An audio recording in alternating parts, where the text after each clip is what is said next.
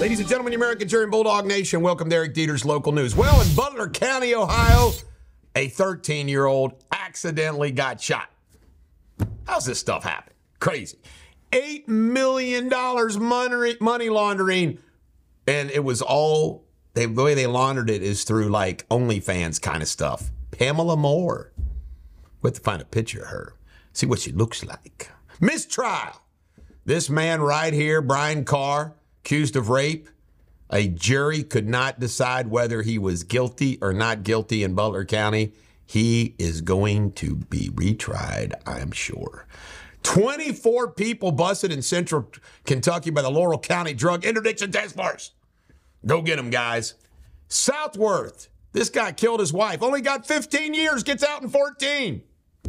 Wow. Would you kill somebody if you knew you only had to serve 14 years? Give you something to think about, wouldn't it? In local news, Tim Nolan, former judge in Campbell County.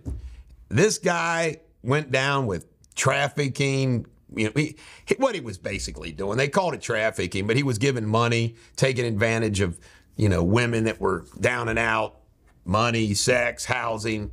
But he was found guilty, and they're complaining now that his portrait is still hanging in the courthouse. Man, it was better times. The things that people worry about. All right, in Kentucky, the Senate's passed a bill that says minors that use a gun should be tried as adults. Amen. Folks, I've been saying this for a long time about reforming the juvenile code. I got to ask you this question. I'll ask you, Sabrina. You're a mom, raised kids. I got to ask you a question.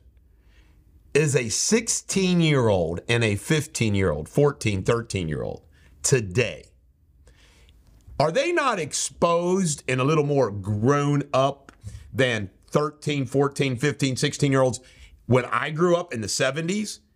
You're damn right they are. Am I right or am I wrong? Yeah.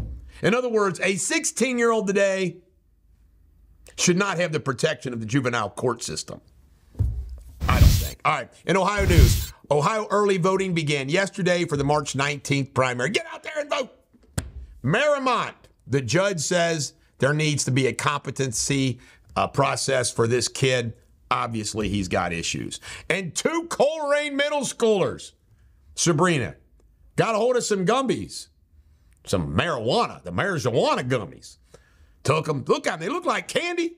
I would have ate them. I would have ate them too, especially orange. I love the orange flavored. This is the Bulldog. Every dog has their day. Just want everybody to know that my dog is under the desk. Willow is helping me do the show today.